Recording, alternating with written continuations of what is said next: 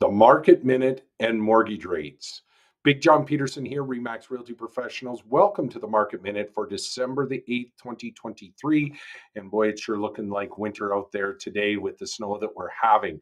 Want to take a look at what's been happening in the marketplace. Real quick update on mortgage rates and some things to be thinking about there.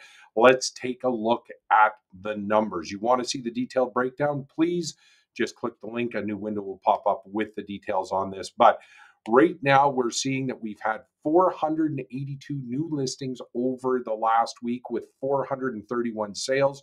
So a few more listings than sales that are occurring over the last week. We do need to see that. This is representing more of a normalized market. When we take a look at month to date, so the first sort of 8 days of December this year versus last year, we see that new listings are up 40% versus last year. Sales are up 25%. So it's good for the health of our market to see a few more properties out there available for sale. There's a whole bunch of great reasons to put your house up for sale over the holidays. If you've been thinking about it, please let us know. Let's talk about it. Let's talk about some strategy and how it might actually net you more dollars selling over the winter than if you wait until the spring. 267 price reductions over the last week. So that's something to be thinking about as well, is that the market is stabilizing in most sectors of the marketplace. And that is happening because we're seeing some more inventory in the market.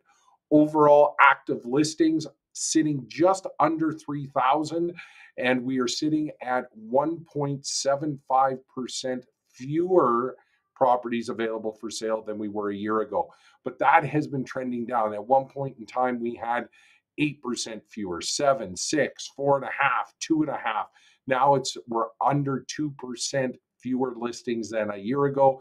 Again, as those numbers, new listing numbers are increasing, that is creating some more balance in the market.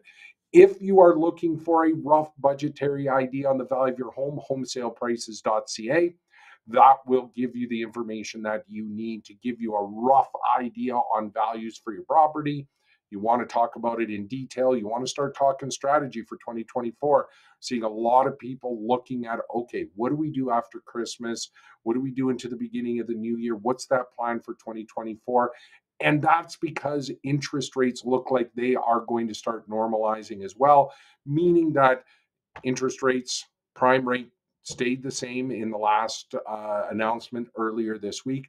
We're seeing the 5-year bond rate softening up a little bit. It was down as low as 3.4. It's up to about 3.5%.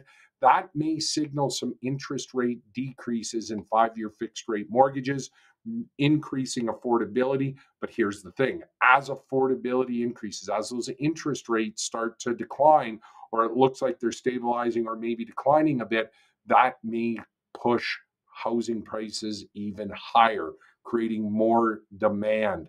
So if you're thinking about making a move in 2024, now's the time for us to be talking about it.